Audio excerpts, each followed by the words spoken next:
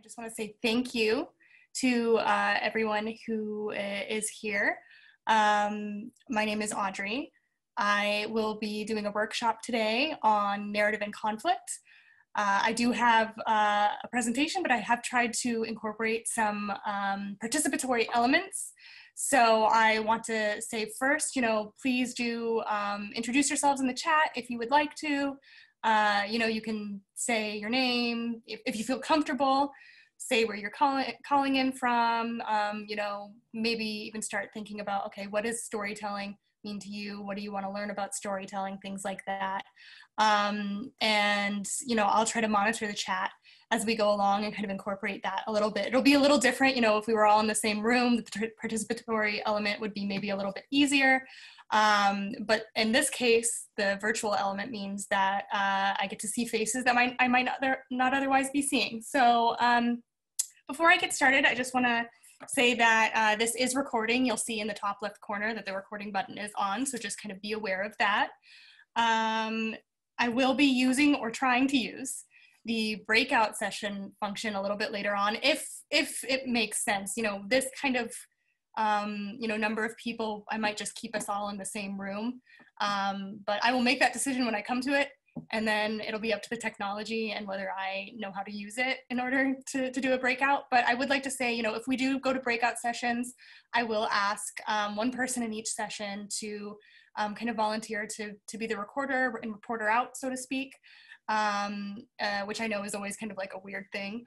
So if you already know that that's something you would like to do and want to let me know by sending a private message in the chat, you can do so. You can also put it like publicly in the chat too. Just put it however you're comfortable. We're going to cross that bridge when we come to it, and kind of figure out what works best for the people gathered here. But I guess what I want to say is I really want this to be a little bit more participatory. I don't want to just talk at. I would also like to talk with and also learn from the people who are on this call as well. So you are all here and have all seen, I'm sure, that this is part of the inaugural Carter School Peace Week. This is an initiative that we are doing for the first time as the Jimmy and Roslyn Carter School for Peace and Conflict Resolution. I think probably most of you on this chat know, but if you don't, we used to be the School for Conflict Analysis and Resolution. This past summer, we became the Jimmy and Roslyn Carter School, which is a really big thing for us and a really exciting time, and also really helps center us in, what our responsibility is as a school of conflict analysis and resolution, of peace and conflict resolution now. So this whole week has just been a lot of different events that kind of really showcase the different ways that our faculty, our students, our staff members, our alumni approach the field of peace and conflict studies, and the big question of how do we get to a more peaceful world, a more just world, a more equitable world. So I will at some point put a link in the chat to the other events that are happening. We have a whole full other day of events tomorrow that I'm sure you won't want to miss. And there will also be recordings. So I'll also link to where you can find those recordings probably in the next few weeks. They probably won't be up like tomorrow. But hopefully, within the next month, you'll be able to go back and see how all of the events have gone and revisit them. So with that, I just want to say thank you again to everyone who's here. If you know me personally, you know that my entire life at this point is about storytelling, for better or for worse. And it's something that just really fascinates me. I'll tell you a little bit about my background. I came here to the Carter School 2 years ago as a master's student, which I am finishing up now this semester. I am doing a thesis that looks at identity, so social identity, narrative, and music in the Turkish-Kurdish conflict. And I'll be talking a little bit more about this thesis. Thank you. Someone mentioned that Mrs. Carter's name is Rosalind, so I really appreciate that. Thank you. That is also a narrative thing, so I wanted to mention that. That was a private message to me, but I just wanted to say thank you publicly and note that that is a correction of Rosalind's name. So thank you very much.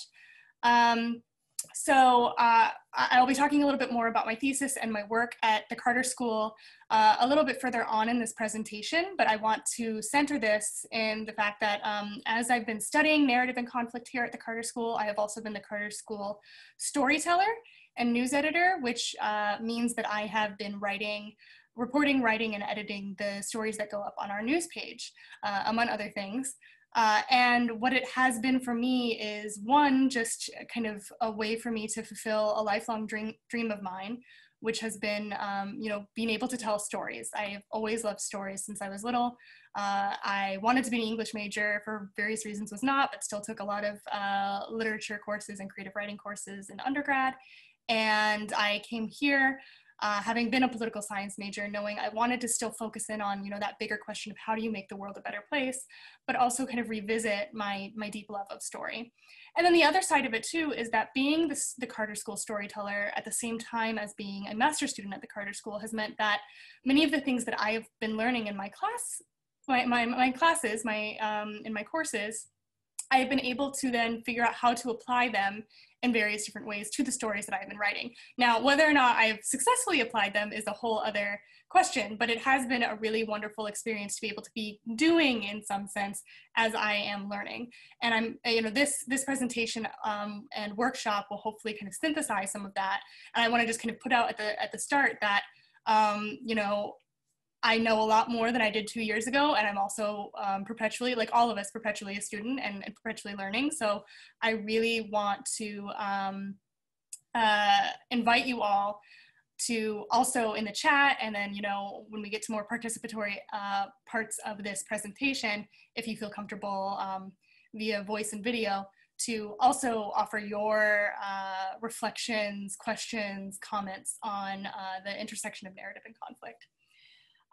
So this workshop today is focused very much in on kind of what I've been trying to wrap my head around, which is this question of how do you tell a good story, one that's compelling, one that kind of, you like if it's a book, right, you can't put it down. If it's a television show, you can't help but binge it, How do you tell that kind of story while also making sure that the story you're telling does good in the world, right? And by good here, what I mean is a story that transforms conflict from destructive conflict towards more of a positive peace, right? And we'll talk a little bit more about what I mean and what the field means by positive peace a little bit later on.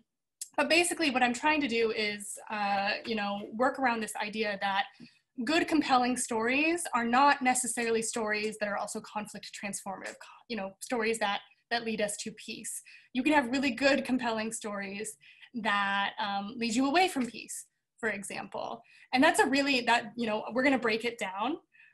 So that is a kind of very simple view on it. And I'll be talking a little bit why you need to break it down, because if you leave it at what does a good story mean, well, that in and of itself is a storytelling technique that is very simplified. And when you're moving stories towards conflict transformation, you want to actually complexify it. So that's what we're going to do today. Before I start, I just want to, put out into the world that much of what I'm going to talk about, I have done not only in my classrooms, but in my practice as the Carter School storyteller, and have not been able to do so without everything that I've learned from the faculty members here at the school, specifically Solon Simmons and Sarah Cobb, whose narrative classes and narrative practice and narrative research have been really transformative for me. Also, I want to, platform everything that I've learned from Karina Korostelina, who is my thesis chair, as well as Daniel Rothbart, who is also on my thesis committee. And I'll be talking a little bit about their work in this presentation as well. Also, something that I'm not going to talk about a lot today, but, one of the other positions that I've had is as a team member of the John Mitchell Jr. program for History, Justice, and Race at this school. And that is led by Dr. Charles Chavis Jr. And I have had the position of Director of Communications, and that role has really helped me kind of see, again, how do you put some of the theory of narrative and conflict into the practice, specifically in this case, the practice around promoting racial justice through narrative change. I'm not going to talk a lot about that in this workshop, but I did just want to kind of throw that out there. And finally, I do want to thank my fellow students as well. I've learned as much from them as I have, from my professors in many ways, some of whom are on this call. So I just want to say thanks. And that's, one reason why it's so cool to be at this school. So that was a really long introduction. I am going to go ahead and get started with my presentation. Again, if you have any questions, any thoughts, anything that you want to talk about, you can talk about it in the chat, and there will be participatory elements that we will have during this presentation. So I'm going to go ahead and share my screen so you can see the slides. We're going to go ahead and get started from here. So this is, probably should have had this up while I was doing my introduction, but yeah, this is what we're doing today, a workshop in Zoom times, which will be fun. So I just want to go through quickly kind of the agenda of this presentation, of this workshop. I'm going to start with discussing the power of storytelling and kind of complicating that a little bit. Then we're going to go on to kind of the elements of what makes a compelling story. Following that, I'm going to go to my first breakout session and invite you all to listen in to a clip from a video of Stuart Eisenstadt, who was an advisor to President Carter, telling the Camp David story. And then we're going to talk a little bit about that. Then we're going to go on to what makes a conflict transformative story. And this is I am having a hard time saying this word because it is a mouthful. And I'm going to talk a little bit why I've chosen this type of description specifically. Then once we talk about that, we're going to go to the clip again and kind of revisit it from a different lens. Finally, I'm going to kind of pull in some of my experiences in both my research with my thesis, as well as my practice as the Carter School storyteller, to talk a little bit more about being a conflict transformative storyteller. And then I'm going to go to a Q&A and group discussion. I really hope that you all get involved, because I really want to hear from you and hear any insights that you all have as well. And just like see you all, because the times are lonely right now and it's fun to connect in this way. So just to begin, I just want to say that, we hear a lot, I think, nowadays about the power of storytelling. I think, storytelling is definitely a key word that I think people think brings up some excitement, right? There's something a little bit magical about it, a little bit mystical about it. And I think, when we hear storytelling, when I hear storytelling too, I know that I really want storytelling to be a very positive thing, right? So there's a description of humans as a storytelling animal, right? That we understand the world that we are in through stories, that we make the world that we are in through stories. And I'll talk a little bit more about that when we get to the conflict transformative part of this presentation. But I think, ultimately storytelling is a very positive thing, right? It's very central to who we are as people, as communities, as, broader, groups, as countries, globally as well. But even if you just take it down to the personal level, right? When you're thinking about the way that you consume stories, why is it that we want to consume stories, right? Well, they remind us who we are, and they also make us who we are, right? We tell stories about ourselves and others. And those stories can be reflections, but they are also ways to reaffirm who we are or change who we are. And then that kind of shifts reality a little bit. They bring us together in groups. We tell stories, you call up your friend because you've got a funny story or a sad story. You sit down and, tell people about your day. You bond over a shared experience of a TV show or a movie or a song, right? The feeling that you get when you are in, a crowd watching a concert and you don't know like anyone around you, and yet you are kind of bonded by this experience of witnessing this storytelling act, which is the music, right? So it brings us together. Just, bluntly, stories entertain us, right? You sit down, you come home after a long day, or we're always home after a long day now, and you sit down on the couch and you watch a show, or you read a book, or or you sit and talk with your roommate or your partner or your sibling about their day and you laugh, right? We want to be entertained in that way. Or you scroll through social media, which is a whole different type of storytelling, right? And then finally, stories are rooted in our traditions. We have oral storytelling traditions, we have written storytelling traditions, visual storytelling traditions.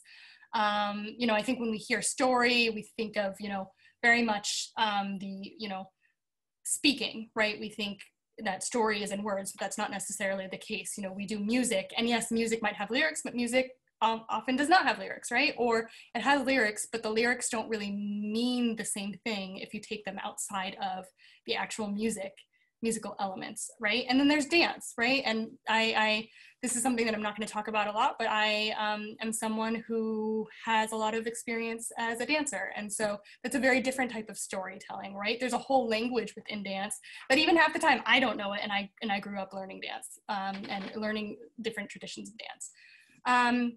So if you all want to just think a little bit about where we find stories and put those in the chat. And what I mean by that is, like, when you think of a story, where do you think stories live, right? I'd be very curious to see what everyone thinks about that. I'm going to keep going on, but definitely, I want you to consider that in the chat of, where you think that you find stories and where they kind of pop out for you. So I'm going to go ahead and actually to kind of reinforce this idea of storytelling being something that is really important and something that it's not just something that we're talking about a lot nowadays, but it is a way that we live our lives. I'm going to go ahead and have you all listen to a section of a song from my thesis research. So this is a group called Kardeş Türküler. The translation of that is Ballads of Solidarity. It's a group that sings in multiple different languages in Turkey. And this song is called Kervane, which means caravan. I am not going to make you listen to the whole thing because it's 9 minutes long and that would be just excessive. But I am going to have you all listen to a section of it. So I'm going to go ahead and stop sharing so that you can all listen to that. I'm going to go over. And just as I go over, some people are saying brands are stories, life is a story, stories about the work that is being made possible by donors. We find stories in how we interpret the actions of the people closest to us too. I think that's really, really lovely stuff. We are surrounded by stories every single day, and we are consuming them, and we are also telling them. Even if we're not in like a traditional storyteller role, right? We are telling stories all the time. So I'm gonna go over to this, now you can see my OneDrive. I'm gonna go over to this song and play it for you all. I'm gonna share my screen again. Not that there's a video element to this, but I just think it's nice to be able to see it. Just a moment. Actually, no, I'm probably not gonna do that. So I'm just gonna go ahead and play it. If you can't hear it, let me know. So it's just a section, it's about 40 seconds long.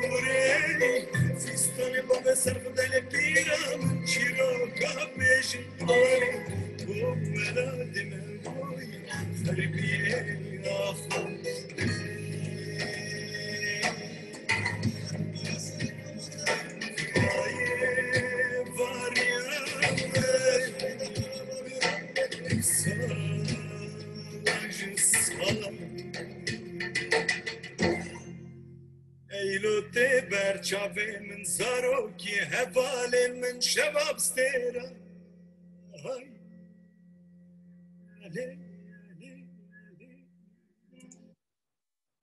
So that was just a section of it. I hope you all could hear it. I actually got so sucked into the song that it didn't stop it. You heard a little bit more of it, but now I'm going to go over to the lyrics again. I'm going to share my screen again.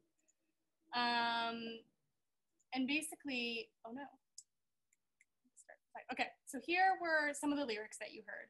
And so on the left is the commemorate lyrics, on the right is the English. I'm going to go ahead and say them out loud just in case, people are not, reading this right now. But basically the lyrics that I wanted to draw attention to was the caravan is on the road. My heart is burning, grandmother. The cold of foreign lands is upon us. My wound is deep. Come now, wear your dress, dear elder. Grandmother, tell us tales of our homeland and of foreign lands. And actually, the lyrics that continued, because I, again, got too sucked into the song and didn't stop it at the right time, it actually continues with the grandmother saying something along the lines of, I can see our village, I can see our elders, I can see our, my friends and the children, I can see the starry sky. And basically, I'll tell you a little bit more about the story in this song. Basically, it is a song about a community of people, because they're, the lyrics are in Kurdish, they are Kurdish. Kurdish in Turkey specifically, and I'm not going to go into the entire history of the Turkish-Kurdish conflict, which is itself, composed of many different narratives. But basically in this song, and I hope that you can hear it a little bit in the actual musical elements of it, is there's a sadness here. This is a caravan, and some Kurdish communities are nomadic, and have been nomadic in the past. And so a caravan might be, for example, an element of Kurdish history and Kurdish stories. But in this case, there is a sadness to it. There's a sadness to the migration and movement, because in this story, and you can see a little bit of it here in this stanza, the implication, it is implied that this community, this family has been displaced, that displaced by conflict. And it doesn't get very explicit about what the conflict was, but you can, there is a repetition in this song of elements of burning. Here you see my heart is burning, so obviously that's pain, but there are other elements later on that give the sense that, there was a burning of wherever it was that they were living, and so now they're on the road again, and the sense of it's for the last time, right? They're not going to be returning here. The cold of foreign lands is upon us, so it's the sense of they are not only moving somewhere else, but moving somewhere that's not where they would necessarily be. My wound is deep, obviously, that's very clear, right? Like there's a pain here.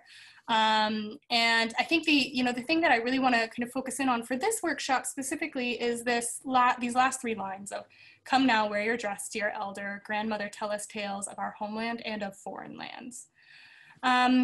So I think this goes back to the element that I was saying of the power of storytelling is that it brings us together, right? It tells us who we are. In this case, it's telling the specific, whoever's narrating it, their grandmother is telling them who they are as a family, right? Who they are as a culture, what their story is. I have been, just pulling it back personally, I have been very lucky to have heard many stories from my own grandmother, and that's one of my most vivid childhood memories is falling asleep with her telling stories, not just fables or things like that, but stories from her own life, right? And those become stories that kind of make up me, right? So I think what I really wanted to show here is that again, the power of storytelling is that we are always storytelling, and this is kind of meta in the sense that this is a story about storytelling, right? So we've got the stanza talking about storytelling here, but the song itself is also a storytelling, an act of storytelling. So I think that that's really powerful. I'd love to chat more about it, if anyone has any questions about, generally speaking, my thesis, but I want to keep it focused in on this workshop. So I want to talk a little bit about what makes a good story. And a good story has a lot of different elements. These are not exhaustive, but these are elements that I've come across in, again, my own research, my learning, and my practice. So a good story, one that, again, think about the one that keeps you turning the pages. It has stakes, there's a tension in the plot, conflict, there's a tension between the characters, and that is very satisfying, right? You kind of want, when you start listening to, watching a story, you want a reason for why that story is important, right? And a good, compelling story will give you stakes. The stakes won't look the same in any type of story, but you will know that there's a reason why you are consuming that story. Genre and style. So here I want to talk about, thinking about the elements that make a story, keep you at, the edge of your seat, right? So maybe there's a lot of action and there's a lot of suspense, and the way that the person is telling the story has made it so that you just can't look away, right? And that's a story that might get your heart racing. That's a story that might, again, you're not going to look away. So you're really, really sucked in. But there are also ways to make really reflective and indulgent stories. I kind of gravitate towards these. I really like these. They might be, the pacing might be a little bit more slow, so it's kind of calm. You might be put in a place where you're ruminating a little bit more about what it is that you're reading or watching. But they still are attention getting in the sense that, you still kind of want to know what happens, right? It's just like, whereas the other one might have been the one where you're on the edge of your seat, this one might be the one that you're reading in bits and pieces or watching in bits and pieces, and then you go away and you're doing your normal work, but it's still there. It's still sitting with you, right? And you're still ruminating upon it. And there might be something about it that is comforting in a way. And then you got like comedic and lighthearted stories, right? Like, I don't know about you all, but for me, like, I don't really want to watch dramas right now. I don't want to watch anything that's sad. I just want to watch things that make me laugh. And they can still be very compelling stories, and they can still have really deep messages. But at the end of the day, life right now is a little bit intense. And so maybe, when I go to consume, very purposefully consume a story, I might be looking for something that's a little bit more comedic. Now, I could kind of break this discussion open a lot further, but I don't want to do that for the sake of time. But right, then you could break open comedy, and you've got different types of comedy. You've got dark comedy, you've got satire, right? But so these are some of the elements that, I guess what I'm trying to say is that a genre impacts a story, but also a compelling story is told in the genre that fits it best. And that's really hard to talk about because you just never know. But sometimes if you're wondering like, okay, this story isn't really doing the thing that it needs to do for me. Maybe it's that it's not being told in a style that is compatible with the story that's being told, right? Another element is clarity and cohesion. This is where for me as an editor, sometimes I'll get a piece, or I'll be writing a piece myself, and I'll say, all of these different parts of this story are really compelling. All of them work, but they don't work together. So this is where, you kind of try to figure out what is interrupting the flow. Why is it that this isn't making sense? What about this is disjointed? And sometimes you're able to do it for your own story, and sometimes you're not. Sometimes you're like, well, it makes sense to me. Yeah, because you wrote it, so you're, fully in it, and you have to have someone else come back and be like, okay, well, these parts make sense and these don't. I have, as recently in the last 2 weeks, had someone who helped me through that and helped me in a story that, helped me make it just a little bit more, help it make just a little bit more sense, right? Words. They are my job. Sometimes I still can't speak them. Another element is emotional payoff. This might not be resonant with everyone, but, Game of Thrones is a big example of how not to do emotional payoff correctly. There are any number of reasons why a story might not give you kind of that satisfaction at the end of finishing it. Some of them are just because you were rooting for one character and the character didn't win out, and like it could still be a really good story, but you personally just don't like it, and so it didn't give you emotional payoff.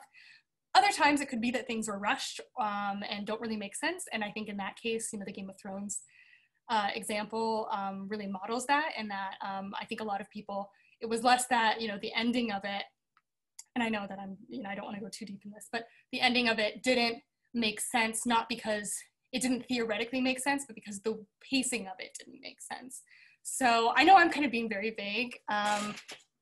This is, I'm trying to do two things at once. This is not like a full-on in-depth how to tell a good story workshop, because I need to get to the conflict transformative piece. But again, we can talk about any number of these elements a little bit later on as well.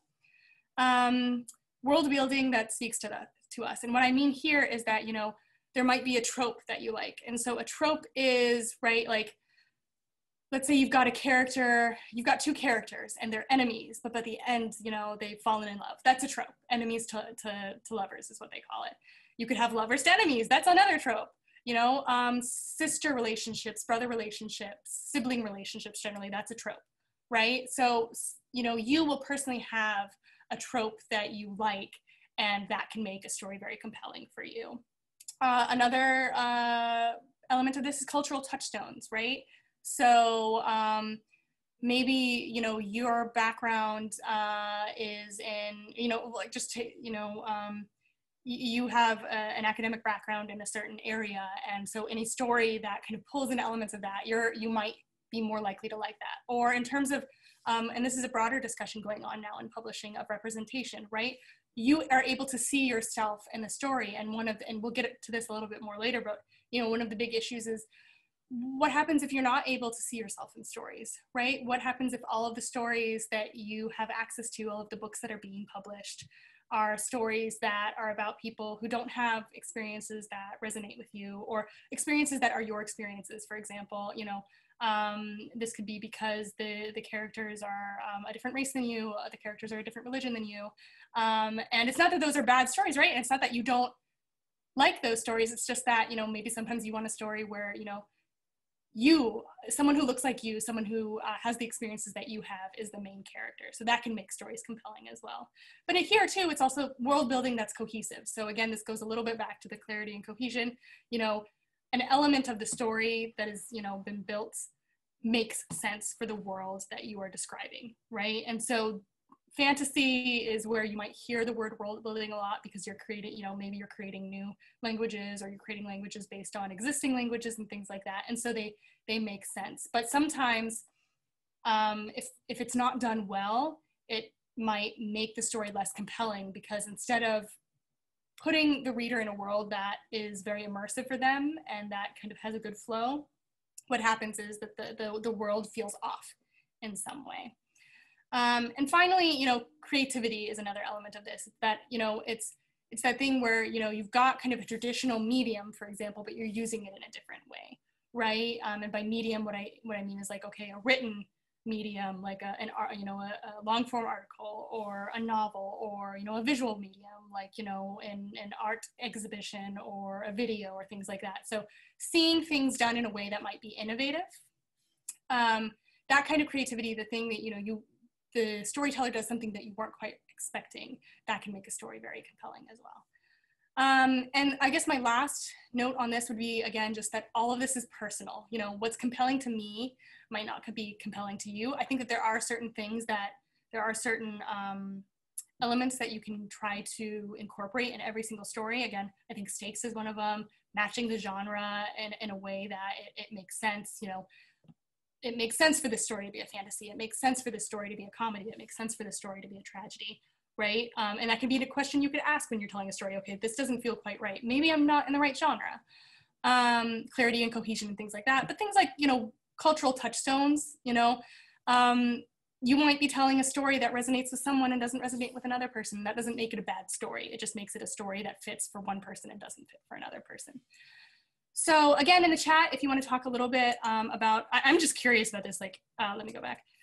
What are some stories that resonate with you?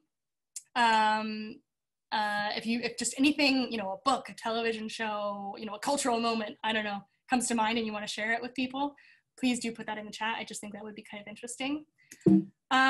But while you do that, I'm going to go ahead and play a clip for you all. And this is where we're going to get to a participatory part of the workshop.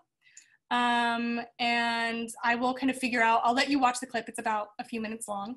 In the meantime, I'll figure out if I actually want to do breakout groups or not. So you all just kind of, you know, pay attention to the story that I'm about to play. And you know, we're going to go to a discussion, and these are the 3 questions that I want you all to discuss, and I'm telling you them now so that you can listen to the story with these in mind. But basically, I want you to figure out if this is a good story, aka a compelling story to you, specifically. If you think it's a compelling story, then think about, okay, what is it that is compelling to you? If you think it's not a compelling story to you, then, you know, why is that? But also, what do you think could make it more compelling? And there's no right answers here, right? I have my own view on it, but I'm really curious to see what everyone else's view is. So I'm going to go ahead and stop sharing. And thank you. Oh yeah, Lovecraft Country. I have not watched that yet, and I really do want to. So I'm going to go to the video, and then I'm going to play it. So let me go ahead and share the screen. And we have 12 people. Yeah, I think I'll do breakout groups probably, but we'll find out. So I'm gonna go ahead and share this video. And I'm gonna make it full screen. If you can't hear anything or something like that, let me know. Like, and put your video on so that I can know, because I can't really see the chat right now. Or not video, your audio on. But if not, I'm gonna go ahead and, am I in the right place? I hope I am. Being said, September 17th, just less than a month ago, was the 40th anniversary of the Camp David Accords. It is, in my opinion, and Hal Saunders was a vital part of this, the greatest diplomatic personal achievement of any president of the United States ever, more than Woodrow Wilson with the Paris Agreement in World War I. Carter poured over intelligence records on Prime Minister Begin of Israel and Anwar Sadat of Egypt to understand their character, to understand their red lines, what could they not go beyond, how far could they be pushed. And then through 13 agonizing days and nights at the presidential retreat in the Catoctin Mountains at Camp David, he personally drafted over 20 separate peace agreements and negotiated separately with Begin and Sadat and their teams because they were like two scorpions in the bottle. They so distrusted each other. The first night of those 13 days, we put them together. It was a catastrophe. Never again. And had they been together, it would have ended a lot earlier. And Carter added two personal touches. The first Sunday of the 13 days, he took Begin and Sadat in his presidential limousine, and he said, no negotiations, we're not negotiating. I want you to see the Gettysburg battlefield. And he took them on a tour of the battlefield to underscore what 5 wars between Egypt and Israel had meant and lost lives since 1948, when Israel was created. And it had an amazing effect. I mean, Sadat was a military man, a general, and he began to expound on the mistakes that Pickett made in Pickett's last charge for the Confederacy. Begin was anything but a military man, but he extemporaneously on the battlefield read and enunciated Lincoln's Gettysburg Address. Very, very emotional. Okay, so we come to the last Sunday, the 13th day. We're close, but we still don't have an agreement. And Begin says to Carter, Mr. President, I'm out of here. I cannot make any more concessions. It's not a bluff. I've got an El Al plane waiting at Andrews Air Force Base. Get a White House car and take me out of here. He called it a glorified concentration camp. I cannot go any further. Carter, realizing this would totally undermine Anwar Sadat's historic trip to Israel, in which he declared no more wars. It would inflame the Middle East and further radicalize it, could cost Sadat his life and Carter his presidency, came up with another personal touch. Knowing Begin's love for his 8 grandchildren, he got each of their names and he had 8 photographs made, copies of himself, Begin and Sadat at Camp David, personally inscribed each of the names of the grandchildren, walked over to Begin's cabin, hand-delivered it to Begin, and watched as he went through and vocalized the names of each of the grandchildren with blessings for peace as the president. Carter saw Begin's lips quiver, his eyes tear, and he put his bags down and he said, Mr. President, I'll make one last try. The rest is history. 40 years later, never one violation of that agreement. It's central to Israel's security and to our national interests in the region as well. Great. So that was that video. I'm just realizing that right before I went in, I said there are no right answers. I am nervous. I mean, there are no wrong answers. Though, you know, we could just say there are no right answers and this would be a whole other type of workshop. But what I'm going to try to do is I'm trying to see, I might split us up into 2 breakout groups. And I've never done this before, so I would like everyone to just hold on for a second to see if I do this correctly. And I'm gonna do that. And then what I'm gonna have you all do basically is I'm gonna put up the words, the questions that I want you all to consider. Again, what makes this a compelling story for you, if it is a compelling story. And then if it's not a compelling story, what could make it a little bit more compelling? And I'm sure, no, actually, yeah, we have only a few people on this call, so I'm not gonna do breakout. I think I'm just gonna have everyone chat in here. I would love to hear from you all. You can put it in the chat. I'll put this up again, the PowerPoint. So here that is again. You can see what the what these questions are. I would like to see us start discussing what your answers are to this. So you can put it in the chat. Let me make sure I pop out the chat real fast so that I can see it. This is where I'm running into, I don't know how to use Zoom very well. Let me go ahead and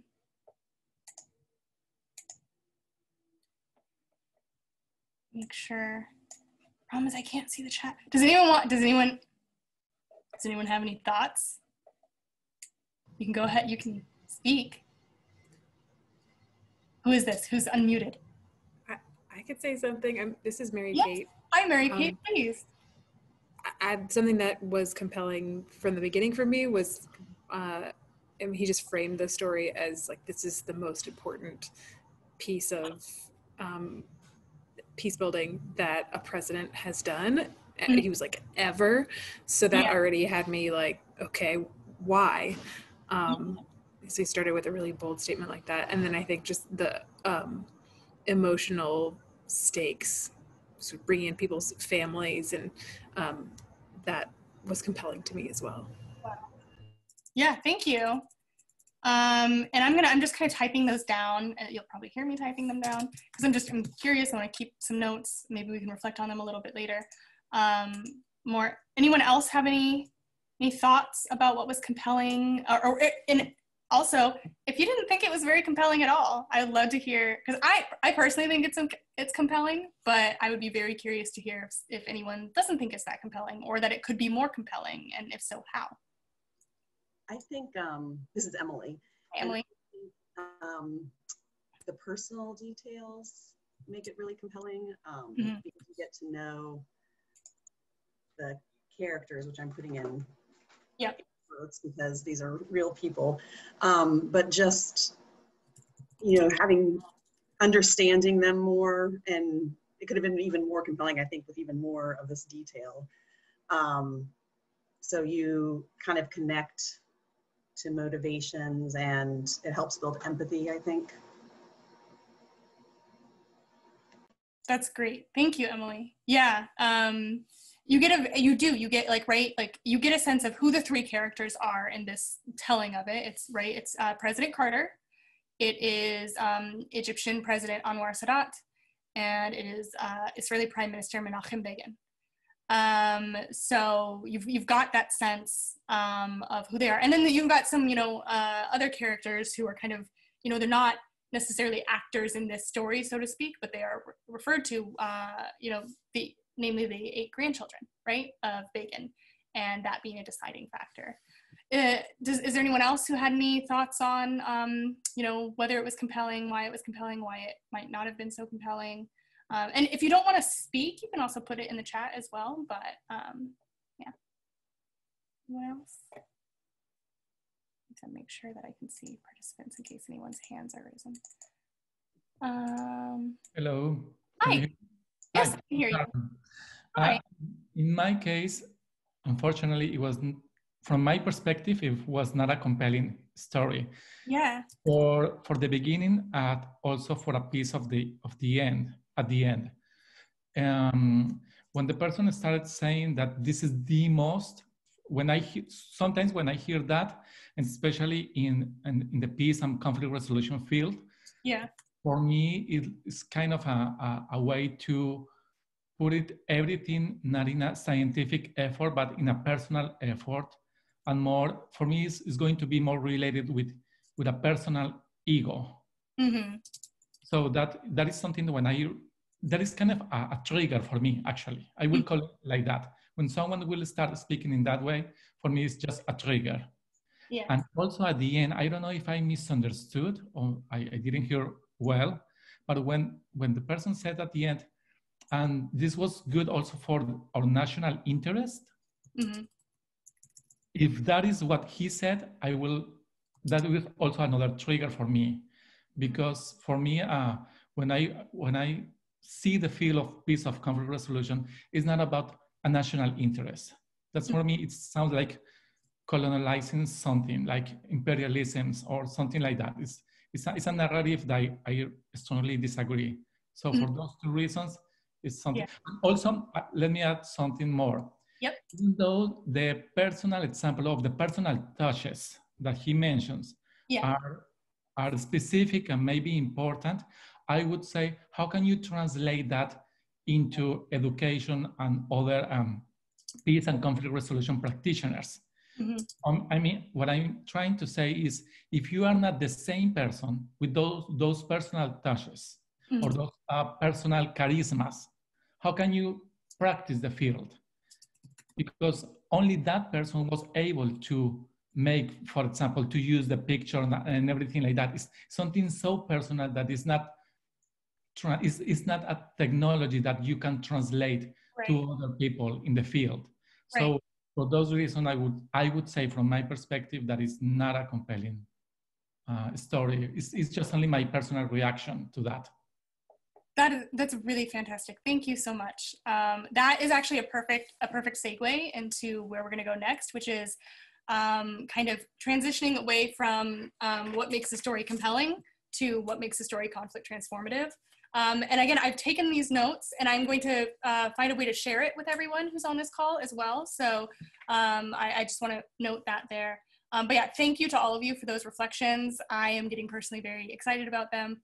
And I think that, you know, especially for me, some of the things that I find compelling about it, like the personal touches, to hear that, you know, that isn't compelling for everyone, that's really fascinating to me. And I think that's where, you know, again, I want to bring in some of this nuance about, you know, storytelling is also a very personal thing, right? What works for one person is not going to work for another.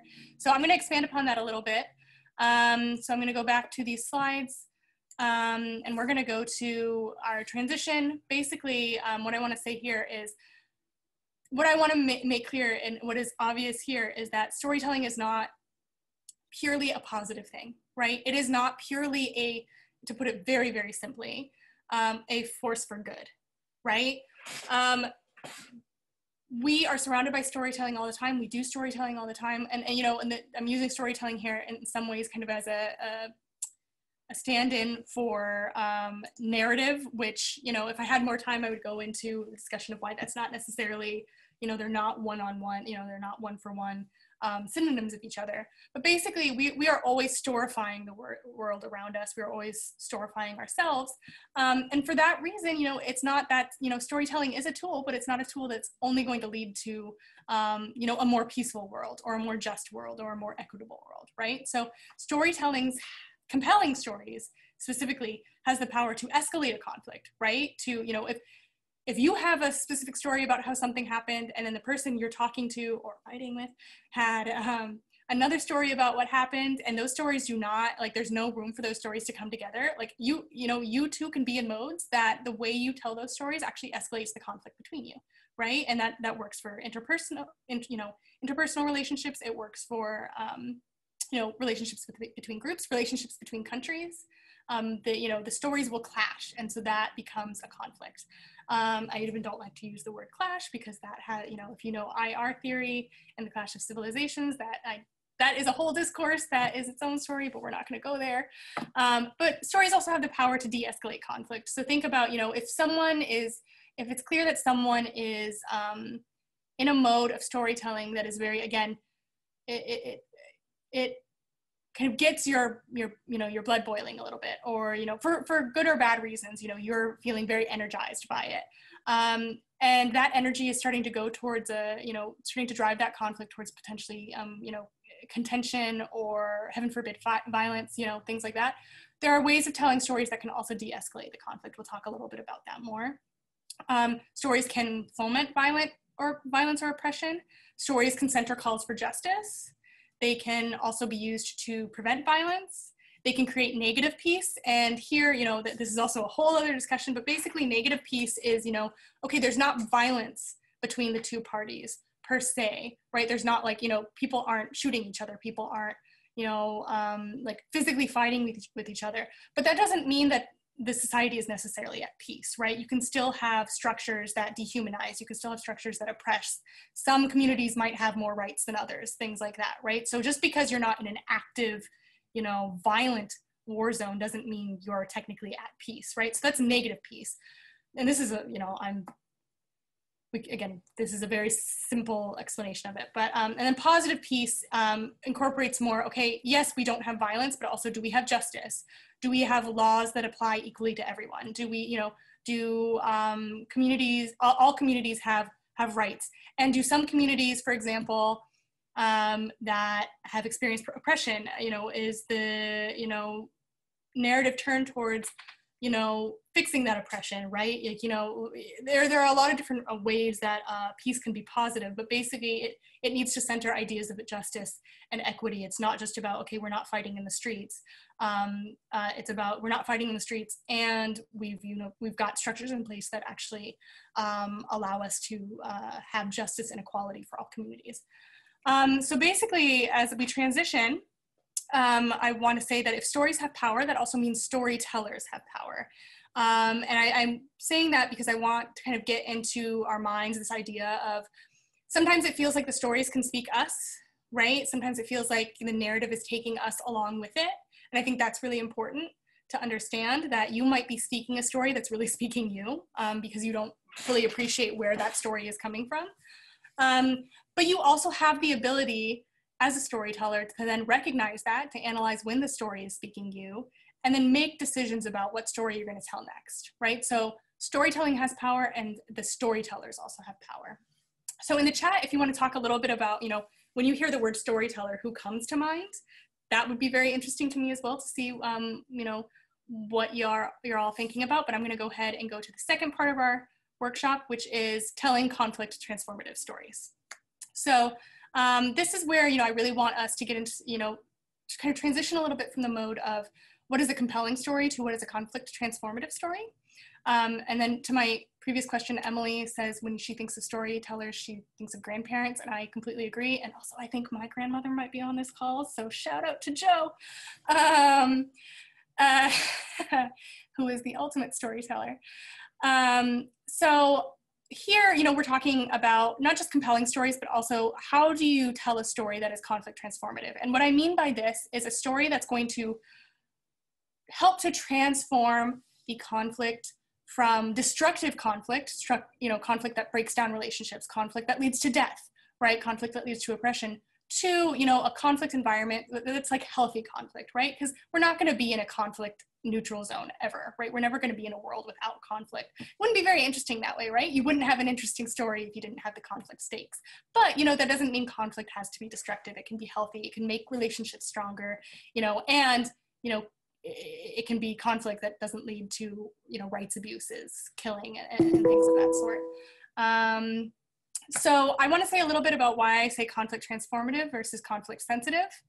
The reasoning for that, and I'm still thinking about this, but conflict sensitive to me feels a little bit passive, feels like the sense of the storyteller is outside the conflict, right? That the story is not the conflict, that the story is simply telling the conflict, being a representation of the conflict. Not that that's a bad thing. Conflict sensitive would be telling a story in such a way as you are careful not to exacerbate the conflict, right? That's not necessarily a bad thing. That's a good thing. But I don't say conflict sensitive because I think what I really want to kind of emphasize here is that conflict is this, you know, story is the site of conflict, right? Like story is the way that we do conflict. You know, when you have a conflict between yourself and a parent, for example, you will have your story about everything that feeds into that conflict, and they will have their story about everything that feeds into that conflict. Or when you have two communities, right? And in this case, we'll pull on my thesis research, like when you have the Turkish community, which is itself made up of all different types of people who have different stories about what it means to be Turkish. And then the Kurdish community, who themselves, again, each single Kurdish person has a story about what it means to be Kurdish that is rooted in their own personal experiences, right? As well as their group experiences. You know, their stories will be the site of conflict. They will tell stories about the conflict between them, or hopefully, you know, where there isn't conflict between those two groups, right? So that's why I say conflict transformative, because I want to get into mind that storytelling is a way that we do conflict, and it's also a way that we do conflict resolution, or in this case, conflict transformation, again, from destructive conflict towards a space where the conflict is more healthy. So I want to go over a little bit the theories that kind of feed into this specific intersection of narrative and conflict resolution. This is not exhaustive, obviously, and you'll see that it is very much rooted in the faculty members here at our school. So I want to say that in the sense of this, think of this as a start. And if you're curious, I'd be happy to, you know, talk more with you about it and hear more, you know, whichever resources you have as well. But basically, you know, I want to break this down a little bit into, you know, starting with personal identity. So our personal identities, you know, the ways that we think of ourselves are defined by the stories that we tell about ourselves. And I think here, what's important to say too, is that you don't have an identity that's just one thing, right? Like if I, Audrey Williams, want to talk about my identity, I might sometimes talk about how I'm from Iowa. And then other times I might talk about how I am white, or other times I might talk about how I grew up middle class. And then other times I might say, okay, well, I was a dancer, so that's my identity. Or other times I'll say, okay, I'm Muslim, so that's my identity, right? And all of these things are my identity, and they come together in a story that is uniquely my own. So I can define myself by the story I tell about myself. But unfortunately, we're also not in a vacuum, right? Or I don't think unfortunately is the right word here, but like we're not inside a vacuum, right? So our identities are also defined by the stories that people tell about us. People who know us personally, people who do not know us personally, right? So I will have a story about what it means to be Muslim, not just because of what I specifically have experienced being Muslim, but also what my government might say it means to be Muslim, or what my colleagues might say it means to be Muslim, even if they don't think they're talking about what it means to be Muslim, right? Or I might tell stories about people that, you know, are, you know, come from my position as someone who is white, right? So my view of what it means to be someone who is Black is not going to come from my own lived experience. And then my stories will impact them in a way that, you know, regardless of whether I intend any harm or not, might be harmful, right? And so I think that that's what I kind of want to get into play, is that we are defined by the stories we tell about ourselves, but also about the stories that we tell about others, and about that people tell about us. So this is very much the personal identity. If you move it out broadly, you'll get to social identity. So again, that's, you know, here I am, Audrey, you know, white American Muslim, right? My broader community might be white people. My broader social identity, right, might be white people. My broader social identity might be American people. My broader social identity might be Muslim people. And then we're getting into, okay, what are the narratives that we use to demarcate the boundaries between those? And this is where it's very important, again, to remember that, you know, we will use boundaries to demarcate, and then all of these different types of narratives coexist together with us, or clash within us. But basically we'll use those narratives to say, okay, I am, you know, this thing and they are that thing. And that's what makes them, you know, a group that I am not, versus this is what makes me the group that I am, right? That I belong to. And this is really, really, again, kind of bare bones, a look at this. But basically, you know, we, just as we tell stories about ourselves, we tell stories about our broader groups. And we will use narratives about what it means to be American, narratives about what it means to be Muslim, right? Narratives about what it means to be white. And my narrative about what it means to be white will be very different than another white person's narrative about what it means to be white, right? To draw boundaries between, you know, other people, groups. And this doesn't necessarily have to be like a conflictual thing, but often the way that we do it is in such a way that it otherizes, right? So it makes that other group, you know, not just different, but also different in a way that is uncomfortable, right? Or, you know, well, we are, you know, and this is where conflict comes in. The kinds of stories that create these kinds of conflicts, these unhealthy conflicts between groups, are the stories that say, well, my group is, you know, pure, or my group never, you can't do any wrong, or my group is this, or my group is that. And their group is, threatening, and their group is criminal and their group is deviant, and that's why what happens to them, right? And that is how we get stories that create conflict. So how do we not do that, right? How do we still exist in a world where we're going to have identities and we're going to have, social group boundaries? But how do we do that in such a way that, it's not going to exacerbate and escalate conflicts, or not exacerbate and escalate conflict towards destruction for no reason? And that's an interesting point I'm going to come to at the very end of this section. But basically, to begin, the ways that we tell better stories, this is what Sarah Cobbs, calls better stories, right, is introducing complexity. So again, instead of, looking at me and saying, okay, that is a person who's wearing a headscarf, so she's Muslim. Okay, yeah, I'm Muslim, and I am also white, and I am also from Iowa, and I'm also a dancer, and I'm also middle class, and I also really, really like storytelling, and I also don't really like math, So, and sometimes I make mistakes, and sometimes I don't. That's complexity, right? I mean, again, this is very simple version of complexity, but, you introduce that, right? So instead of saying, well, that group only does this, you say, okay, some people in that group do this sometimes, right? And then other times those same people do something else, so some people in that group might be engaged in violent conflict, right? But they're also, they also have siblings, and they also care about their mom, and they, things like that. You introduce, and it sounds really common sense, but it's really, sometimes very hard to do. But basically, what Sarah Cobb is introducing is this idea of, and not introducing necessarily, she's also built upon the literature, but in the conflict space, is that if you want to get to a place of conflict resolution, you have to introduce more complex stories about the conflict parties. Right. Now, the very last point I want to make, and I think this is the point that's really fascinating to me, and I think that I want to do more research on, is what kinds of stories do you tell when? So, generally speaking, I think we should be moving towards more complex stories, but I think it's important to also understand that the time might not always be right for a complex story, right?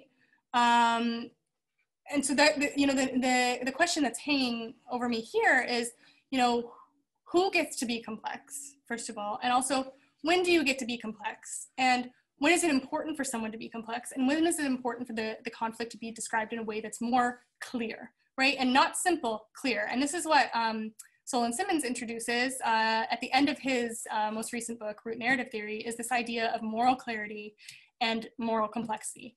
Moral clarity is this idea that, you've got a story that is, it's very linear. It's like this thing happened and this thing resulted. And, you're really focused in on, okay, these are the very, the basic causes of something. And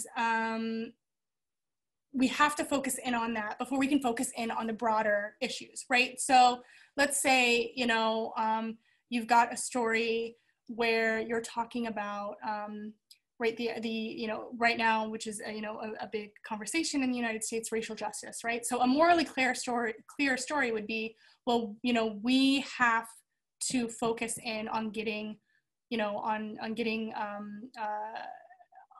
rid of police brutality, right?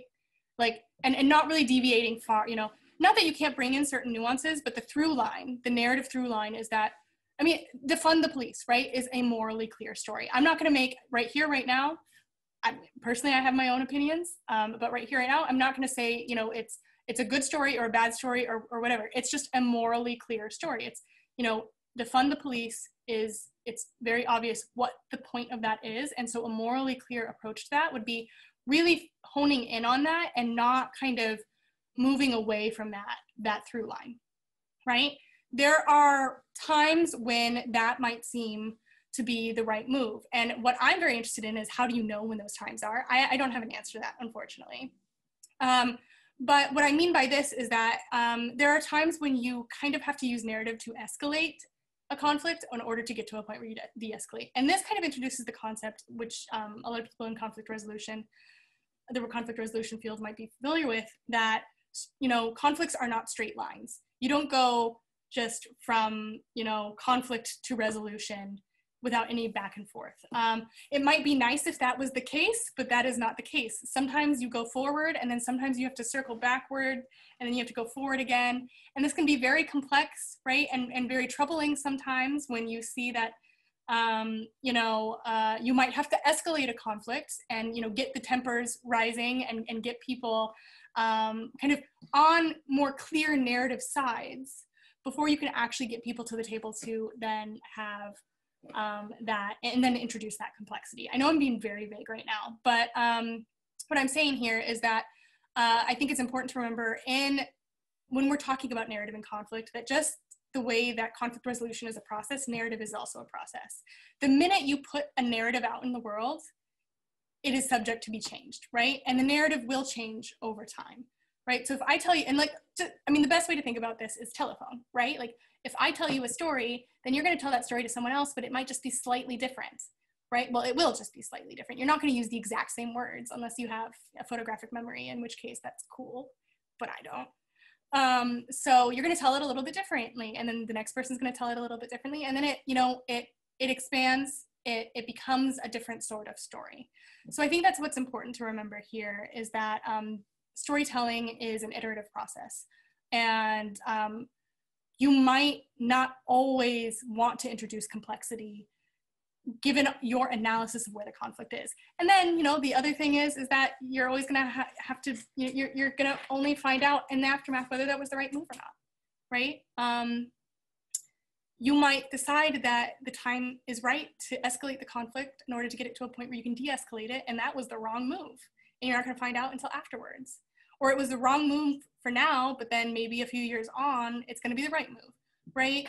So I don't have a lot of, firm answers on how you do this, because I don't really know how to do it, and I'm really excited about learning a little bit more about that. But I wanted to introduce some of these concepts. And now, as I've introduced these concepts, I want you all, we're going to go to the second participatory part of this. I want you all to revisit this clip. I'm going to play it again. And this time, instead of thinking about, okay, is the story compelling or not? And I think this is where we're going to get to Harvey's comments about, okay, the elements that might, these elements here were a trigger for me, and made it less compelling for me. And, I think that this is where we get to that point, is that, I want you to talk about, is this a conflict transformative story? Based on, what you've learned here, and also what you might already know about storytelling, some of you. And what I mean by that is kind of think about, what elements might be morally clear in this story? What elements might be morally complex? And I know that I haven't introduced the full diagram to you, so I understand that not everything, if you have any questions, if it's unclear to you, just let me know. But basically, what elements do you think might escalate the conflict or escalate a conflict? What elements do you think might de-escalate a conflict? Again, I want you to start thinking about the story as the site of conflict, not just as a representation of conflict, but as part and parcel of the conflict. And here, I would say the conflict is, the conflict between Israel and Egypt that resulted in this peace treaty, and the relationship that is ongoing, and certainly it's not non-conflictual, it's at a different stage of the conflict. The Israeli-Palestinian conflict, Palestinian-Israeli conflict, think a little bit about, okay, who do we put first? Which group do we put first? What does that mean, right? So look at, again, the elements that are clear, the elements that are complex. Also listen to the silences. Who's missing from this story? And I really want you to think about that. So I'm gonna go ahead and play this again.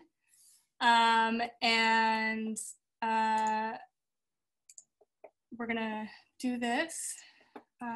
Real security. Oh no. And to our national interests in the region as well. Started playing too soon. Okay, so I'm getting it back to the point. And I'm just playing it again. You might still remember a little bit of it, but I really want you to listen into it again and listen a little closely with kind of these conflict transformative elements in mind. So I'm gonna go ahead and stop sharing, and now instead share this. I'm gonna go, oh no. I know where it is, don't worry.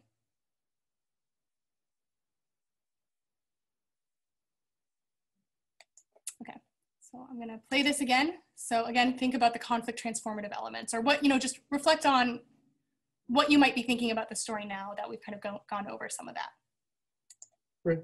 Peace agreements and negotiated Oh, no, I didn't go far back enough. Sorry, just a second. Okay.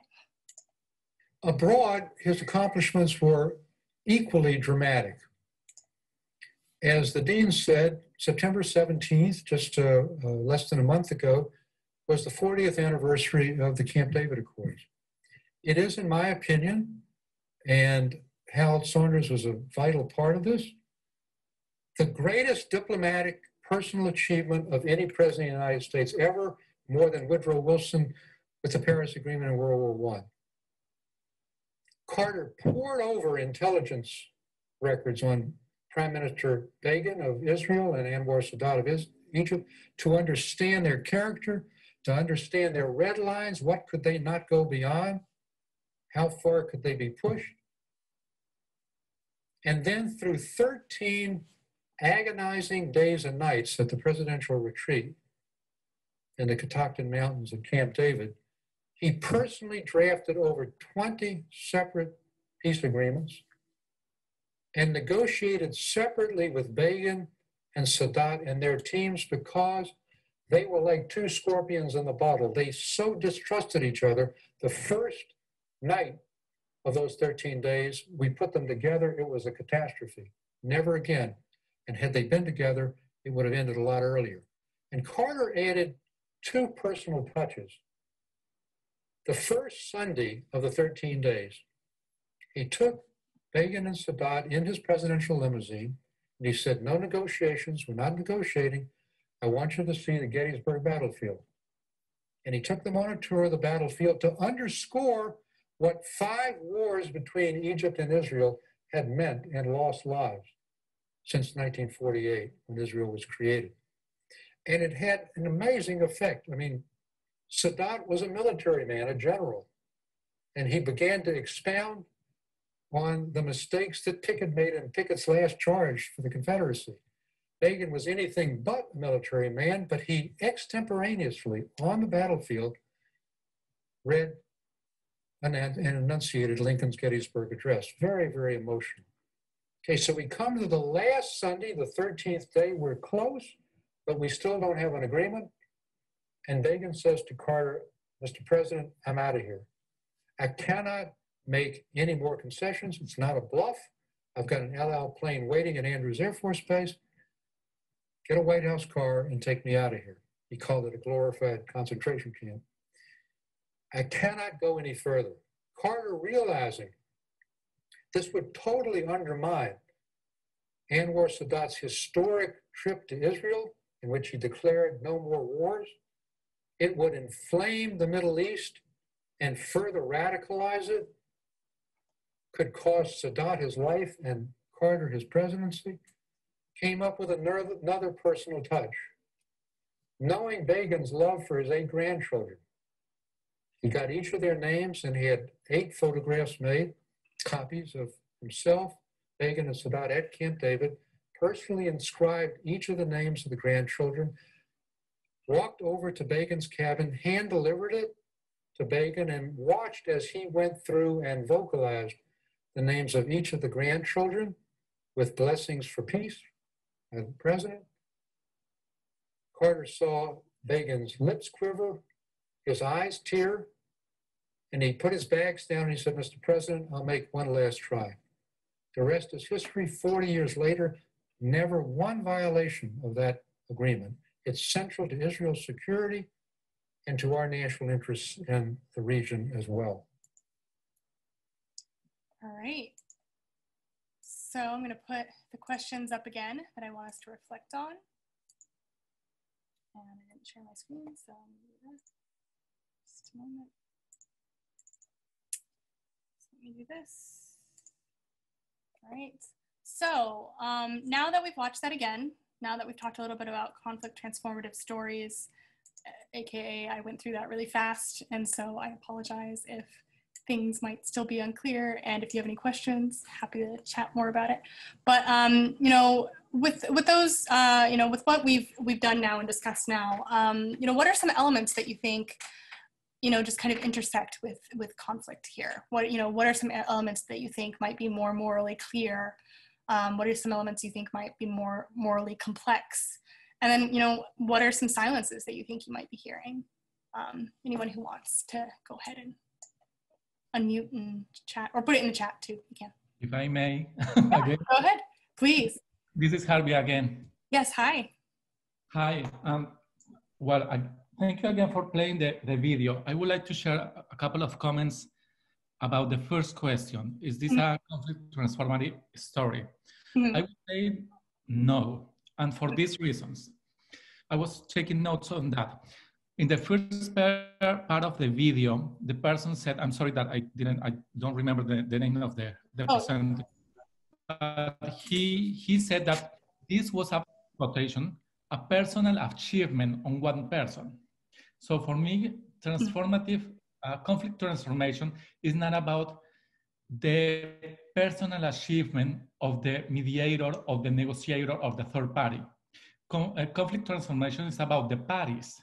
I mean, the two countries that were in that negotiation. So that's one point. The second one, he said that I mean, referring to the negotiator or the third party, he understood the characters of the people, of the parties that were negotiating. And again, conflict transformation is not only knowing or claiming that you know the characters or the personalities and etc., but that the parties understand to each other, that the parties build a common understanding from their perspective, not from the perspective of the third party. So that is a second reason that is not a conflict transformative narrative. The third one, he said they were negotiating in 13 agonizing days. So that is a description of how the process was. However, until the last day, they didn't reach an agreement. So from my perspective, they were not doing a conflict transformation process because they were not changing the stories and the narratives of the parties, because he described 13 days of agony, and just at the last kind of minute, they reached an agreement. Another argument in that side is that the negotiations were separated, not in caucus separated, but not in the same room. That for me, for a conflict transformation narrative perspective, it should be a mix of caucus separation, separated meetings, but also in order to build trust, they have to be together. And that is another thing that I would like to highlight. He said very clearly that the parties didn't trust each other. So how can be a story, a transformative story, if we didn't build trust between the people? Another thing, and now the last part that I will say is that in the first example of the personal touch, he, from my understanding, when he was showing, the things in the battlefield, for me it sounds like a moral lesson from a third party with authority. I will show you what you shouldn't do. I will show you the catastrophe of this war, but it's not something that I will show you. It's something that I would prefer that the parties will reflect, analyze, and come to a conclusion, not because I am showing them, but because they understood that. The second example, of course, was only about the personal touch, that for me, when he said, the person that he was talking about, he said, I will not make one more concession. For me, that is part of the narrative of the problem solving, linear, traditional way of negotiation, but not a conflict transformation word to use when you see that the process is about concessions and not mutual understanding, for example. At the end, this is my last part, I would say that this is not for me a conflict transformation story, because he said And after the agreement, there were no violations of the agreement.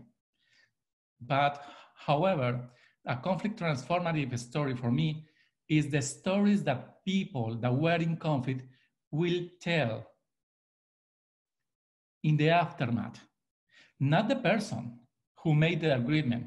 Not that agreement is one thing, it's something that you write in a paper, it's something that you have an agreement with somebody else.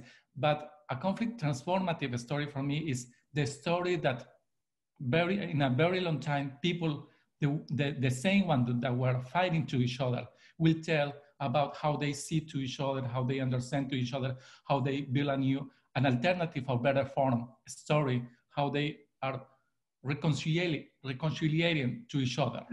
So I'm sorry it took too long, but I would like to make those comments. Don't apologize. No, don't apologize. That was amazing. Thank you. I've taken notes.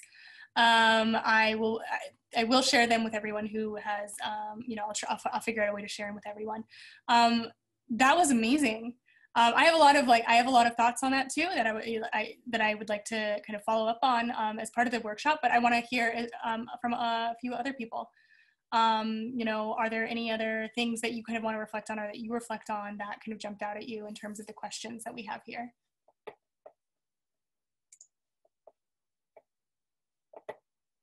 You can put them in the chat, or you can,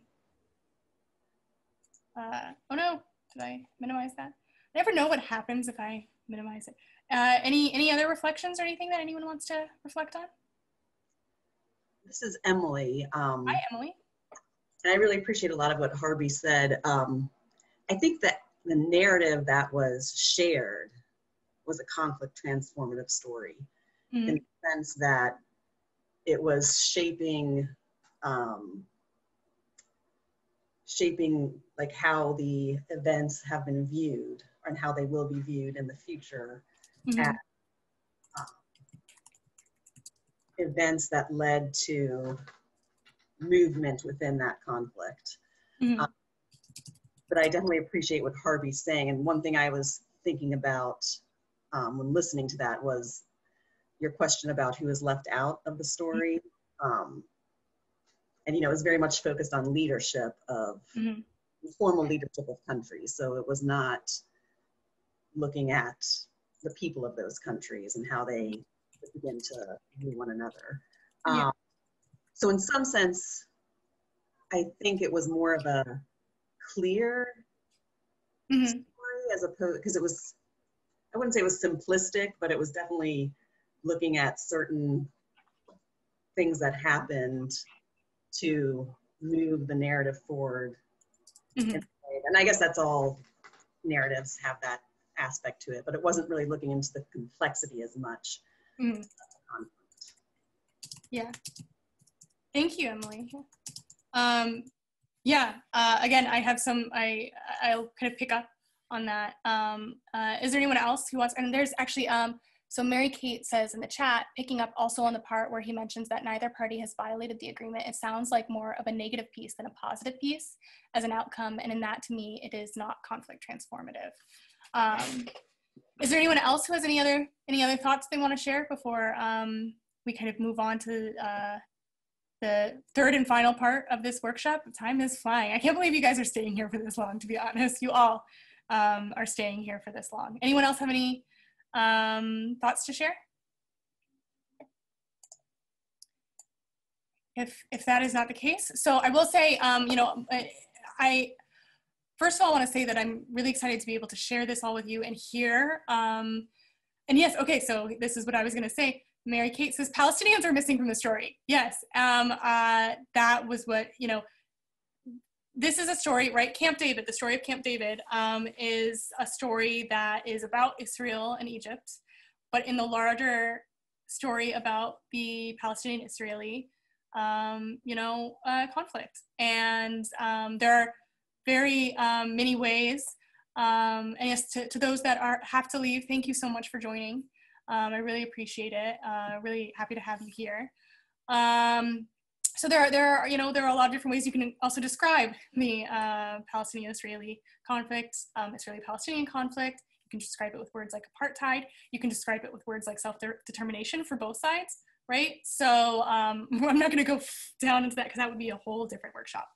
But so Palestinians were missing from this story. That is, you know, it's one of those things where it's like this is a very defining peace agreement, right? And it, you know, it's a peace agreement that did include actually elements of, you know, what both countries, what Israel specifically was committed to be able to do to address, you know, Palestinian rights. And Carter himself wrote in his 2006 book that those things like autonomy, appreciable autonomy, did not get realized. So it would be very interesting, actually, and I don't have the quote up right away, but you know, Stuart Eisenstadt tells this in a sense that, and I think it's important to think about, why is it that Stuart Eisenstadt is telling it this way? Now, I can't answer that question. You can't answer that question. Only Stuart Eisenstadt can fully answer that question, right? But I mean, you can think about what is his,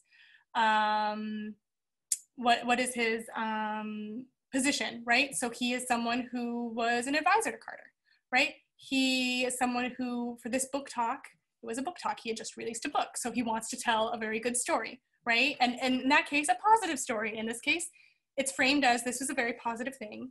Oh, and thank you so much, Becky Carter, for saying the Palestinians were a significant portion of the negotiations. Unfortunately, follow-up steps were not taken, as had been anticipated as the negotiations drew to a close. So again, another element of the story. I really appreciate you sharing that there with us. So basically that, you know, this is also what happens is that, you know, when you take a really long, big story that has a lot of elements and put it down into like a, you know, a 3-minute telling, there's a lot of nuance that's going to get lost in that.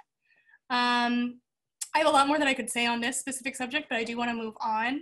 I do appreciate everyone's reflections on it. And I will talk a little bit about the context for why I pulled this clip in this next part. So I'm going to go back to, you can still see my slides, right? I'm going to play from current slide.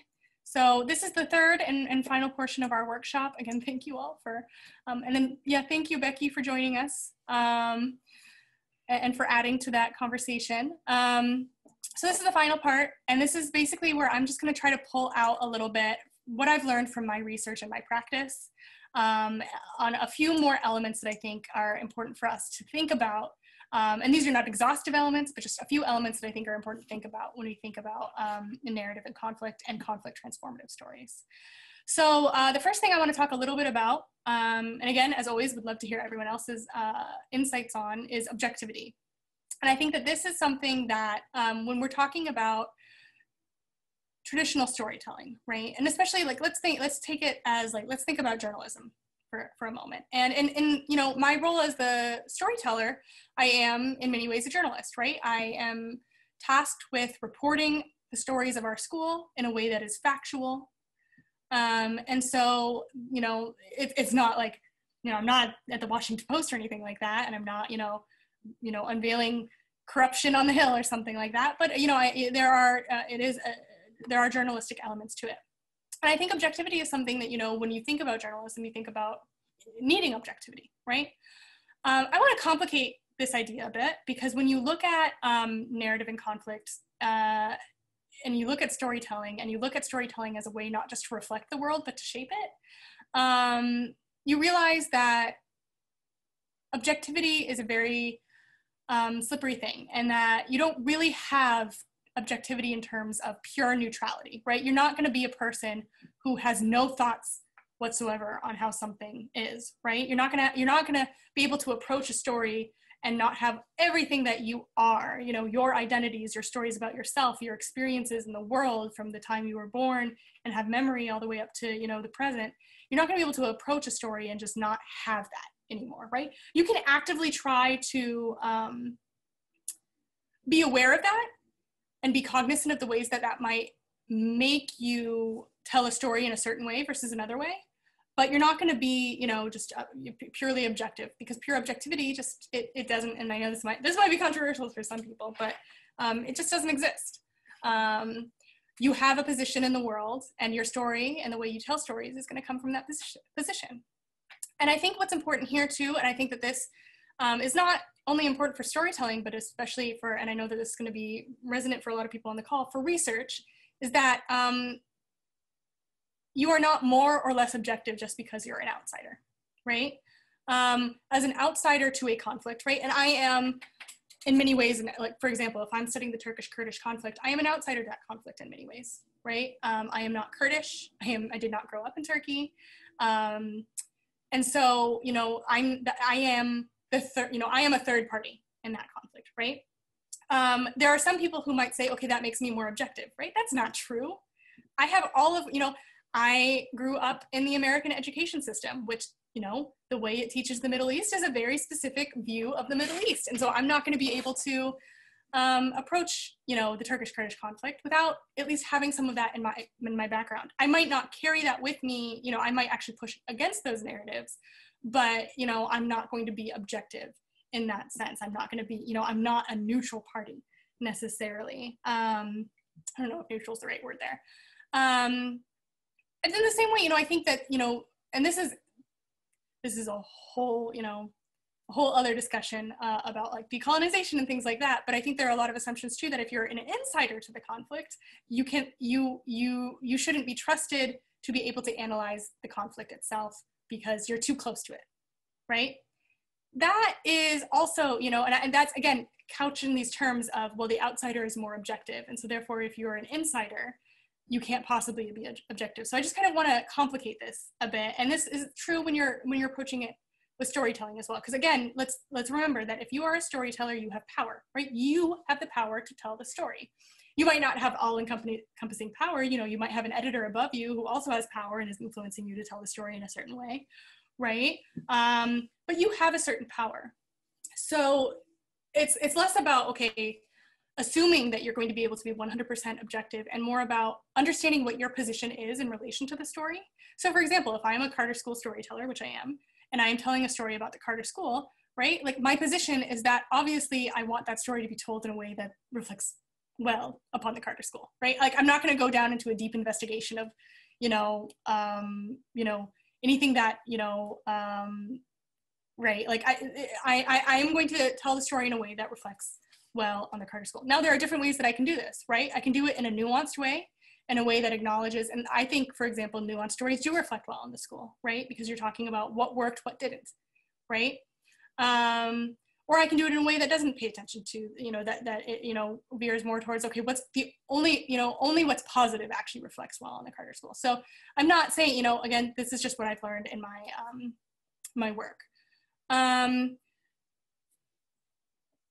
I just saw Mary Kate says, thinking about awareness of our own subjectivity, what research resources do you have about becoming a conflict transformative storyteller and listener and the impact of listening on conflict?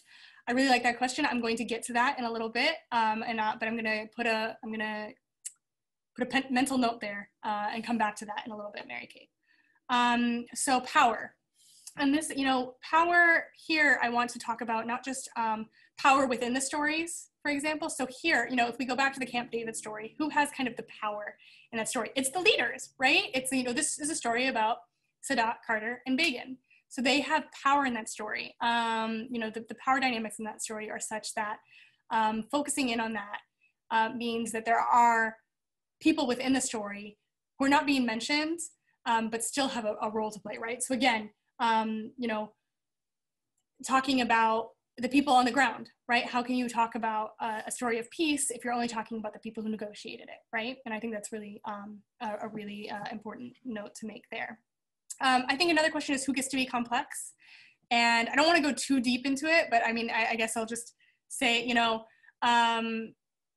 when you're talking about who gets to be complex, think about, if you mess up, right? If you commit a crime or something like that, how would your story be told? Depending upon what the power dynamics are in the society that contains that story, right? And so that's very vague. I'll try to get a little bit more concrete here. This goes back to what Sarah Cobb and her work is about, is that this idea that narrative storytelling is the site of conflict. It is where conflict happens.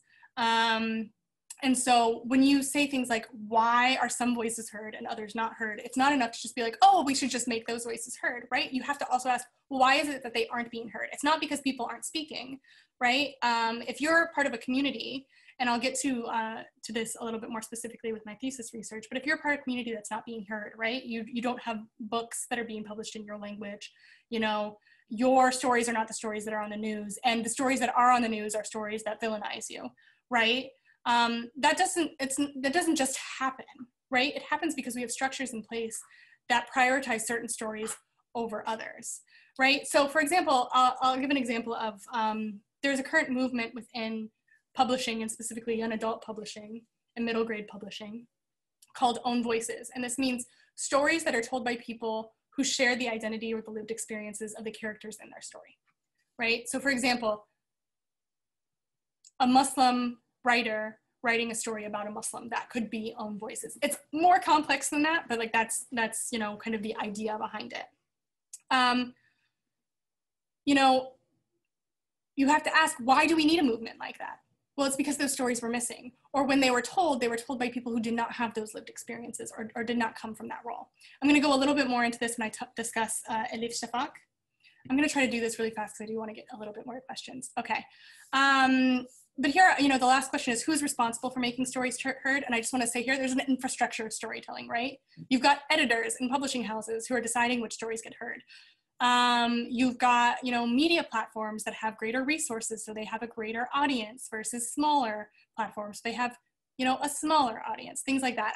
You know, I'm not going to get too much into that, but there is an infrastructure of storytelling that determines who gets heard and who doesn't, and how they get heard, right?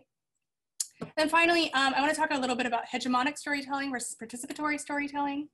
So I want to say, you know, you might have heard kind of this phrase, right, from Chimamanda Ngozi Adichie, the danger of a single story, right? So a single story about Muslims, a single story about white people, a single story about Americans, a single story about, you know, police, a single story about Black people, right? Like, you can't have a single story because as many, you know, there are as many stories as there are people, right? And I think that, you know, what I want to do here is also talk about the danger of a single storyteller. And this is where, for my work as a Carter School storyteller, I can be as attentive as I want, right? I can try to be as attentive as I can to everything that I've talked about here, to make sure that the stories that I'm telling are as elaborated, as conflict transformative as possible.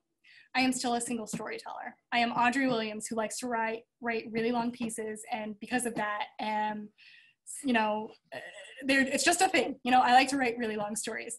And some people like those and some people do not, right? I am Audrey Williams. I come from a certain background, and so therefore I'm only going to be able to see stories from that background, and I can expand the way I see stories, but it's, you know, I'm still just me, right? So the danger of the single storyteller here is that, you know, if you really want to get into a place where we've got really broadly written conflict transformative storytelling, then you need multiple storytellers. You need to empower multiple storytellers. And, you know, in the case of, okay, so you are not also going to be multiple storytellers, right? Like, you're a single person.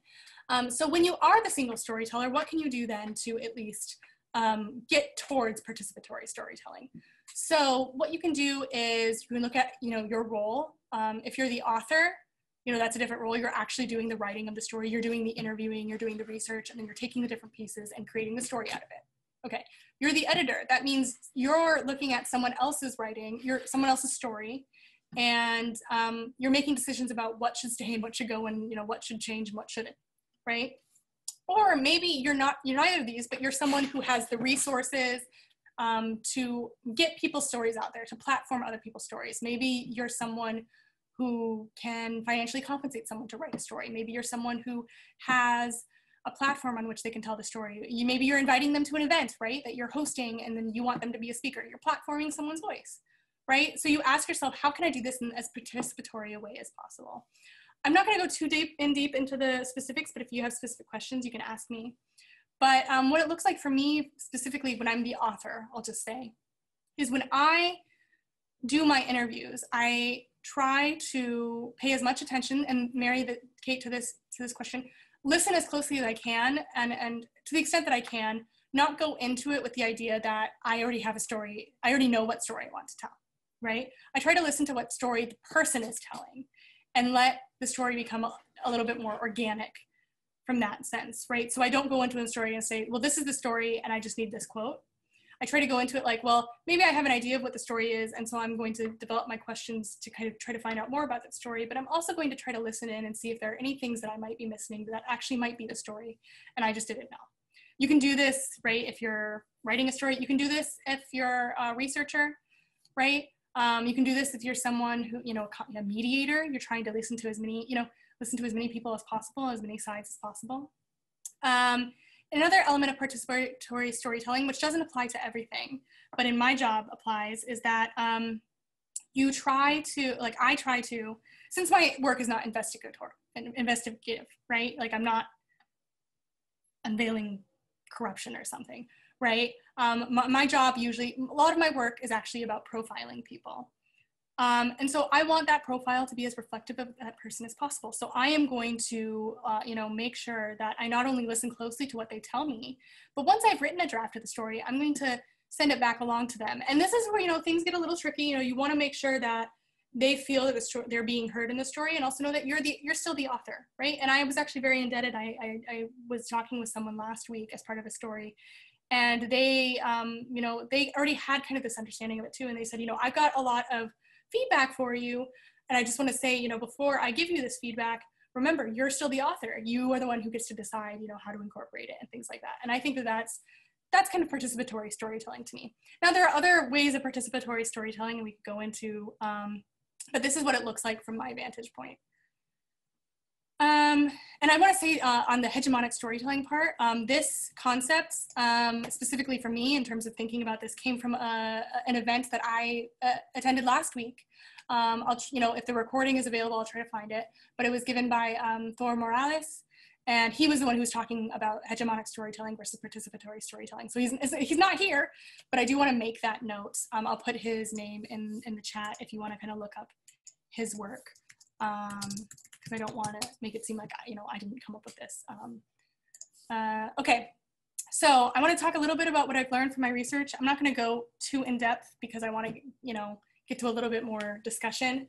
But basically what I say is, I'm not, you know, objectivity, I've already talked a little bit about this, but again, you know, I've come to realize that you can't be purely objective. You can't, you know, you're not going to be able to get outside of the stories that you have. About yourself, about others, about the world. But the way to then grapple with this is to understand, okay, what are the stories that I'm telling about this already? You know, and then truly, you know, listen closely and try to, you know, again, thinking about what am I missing? You know, what, it's like a thought experiment, and it's hard because sometimes, you know, you hear a story and you're like, well, I have an emotional reaction to that story and I don't really want to listen to it.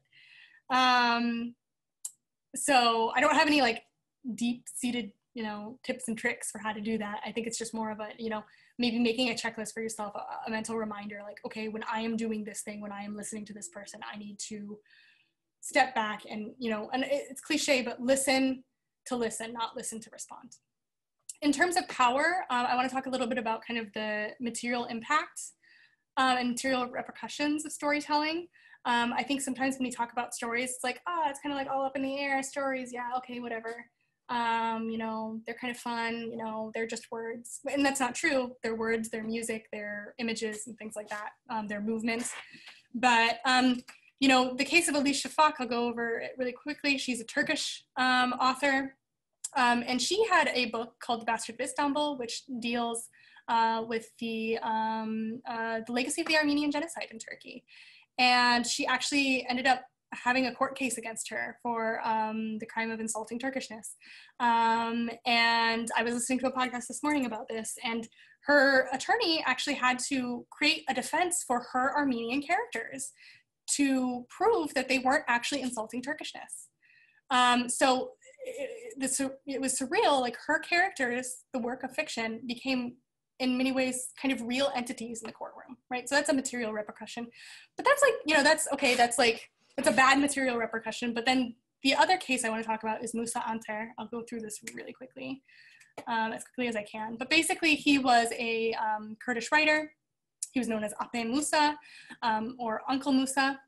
And he, this really stuck out to me from a book that I read of his called My Remembrances.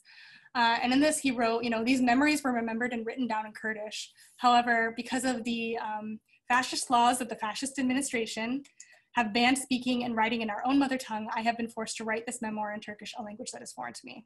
I don't have as much time to unpack this as I would like, and probably as it deserves.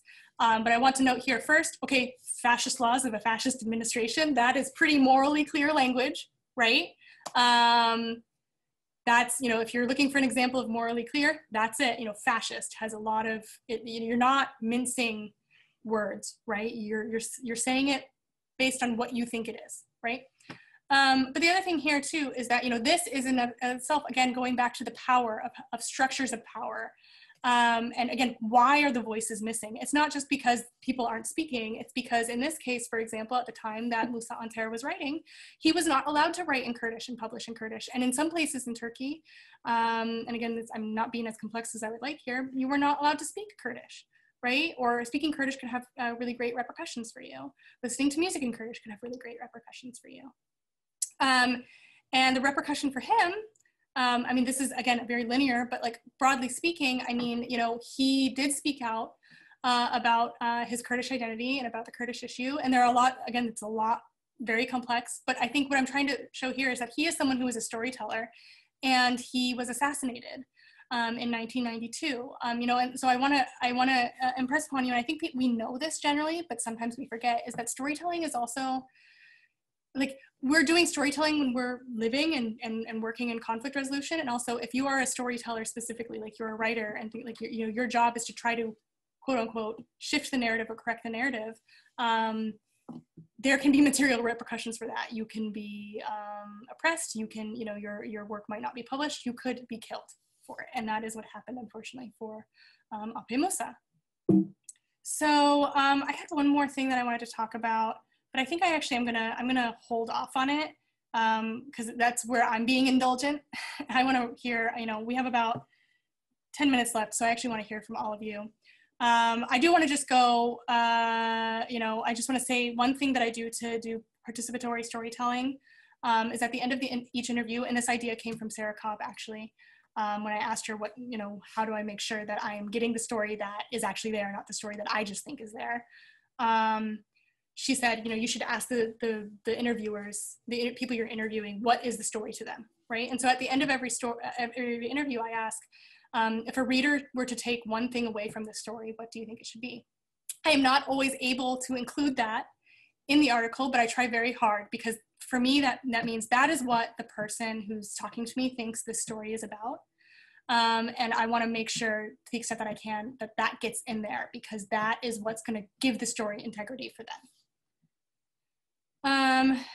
So here are just some questions you can all read over.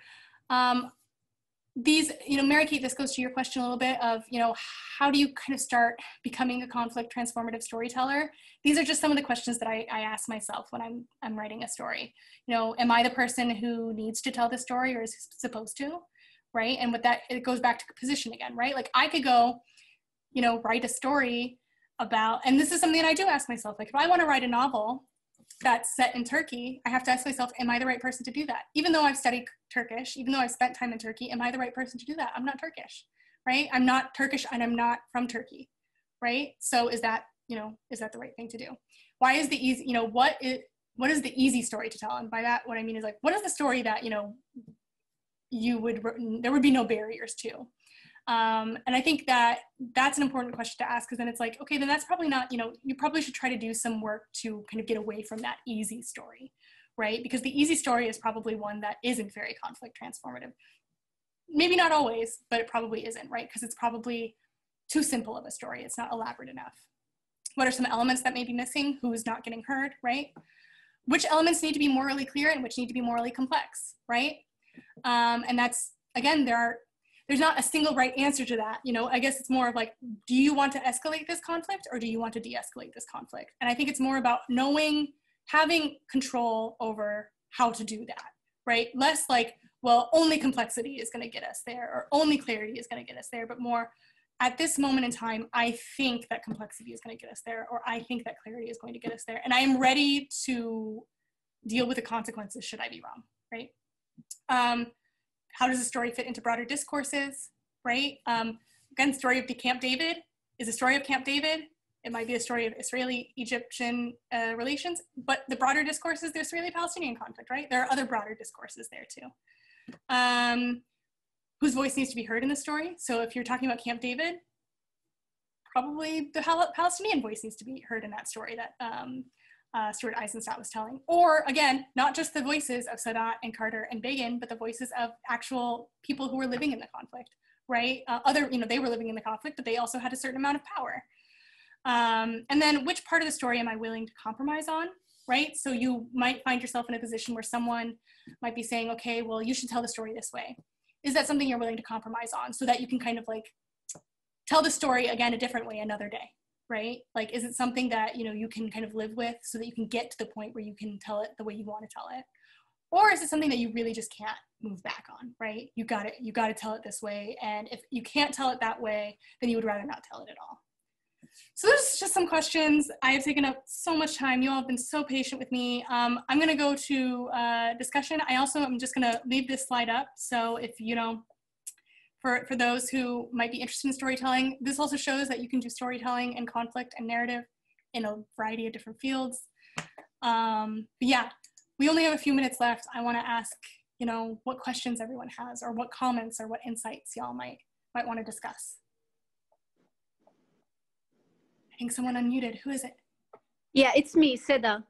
Hi, Seda. Yeah, and sorry, I haven't had a chance to respond to your your private messages yet. I will. No, it's okay. Thank you very much.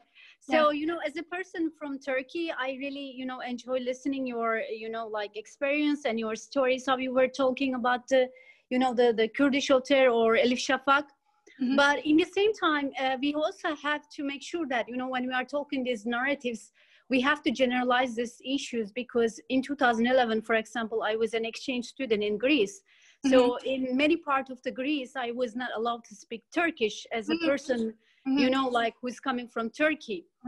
So, or, when you go to the Ukraine, Krim Tataria, you cannot speak, Krim Tatar Turkish languages. Yeah. So this kind of things are always like, global, narratives issues. Yeah. So I was just wondering that how to be objective, because as a person who's coming from Turkey and always listen to Turkish side stories rather than Kurdish, because I am Turkish and I identify myself, Turkish. So I have to be like a super objective, I think it's very, very difficult task to be, Right. And I think, I really appreciate that question. And I appreciate, the way you just there elaborated the broader story, right? Is that you elaborated that story to show that there are places where, speaking Turkish might be dangerous, right? Or is dangerous, right? Yes. And so that also offers a context that really elaborates the story. In terms of your question, I'm going to go back to, I don't think you can be 100%, objective. Right? Because you're never not going to be Seda. You're never not going to be Seda who is Turkish, right? You're never not going to be who you are and have those experiences.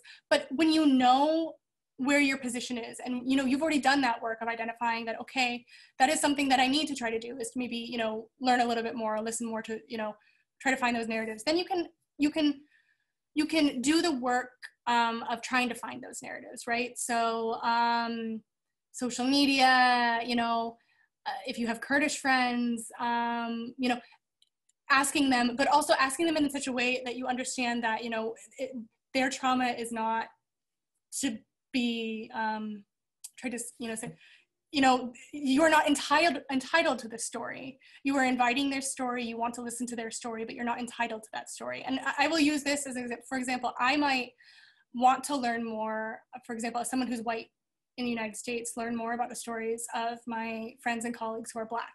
I am not entitled to their story. So I think the other thing too is understand, and there are times when I've been, good at this, and there are times when I've been bad at this, in terms of, making sure you're also not fetishizing someone else's story. And what I mean by that is like, okay, I want to, your story is simply a story meant to teach me, right? And that's a way of, you know, actually removing the person from the story. So it's really hard. Like I don't have a lot of, but I think, you know, you seek out the narratives that you can find on social media, in books, in movies and things like that. You try to then, you know, again, ask some of the questions of, okay, what's the easy story to tell? Why is it an easy story to tell?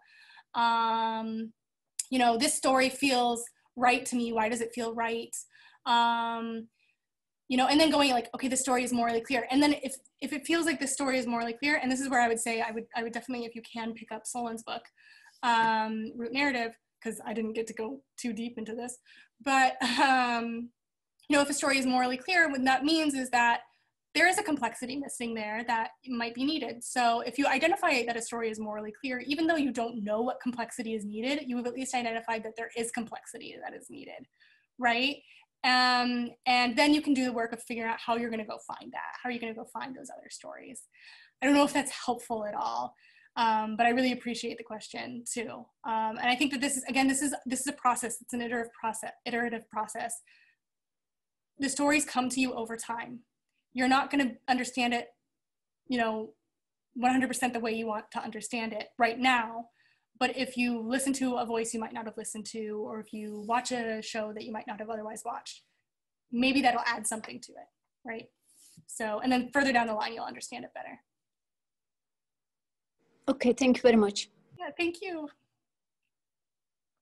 Anyone else have any questions, comments, reflections?